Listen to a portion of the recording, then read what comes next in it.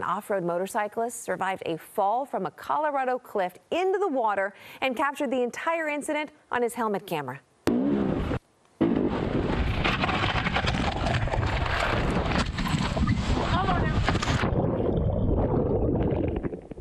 Can you imagine?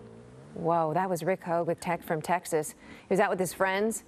They took on this difficult trail, and Hogue says he hit a rock at that moment, lost control of his bike, then fell 70 feet down the Devil's Punch Bowl there into a small body of water that sits between two waterfalls. Hogue says that he held on to anything he could during that drop. Wow, his friends eventually found him. They retrieved his bike from the water too, and somehow he was able to just walk away from that fall there without any injury.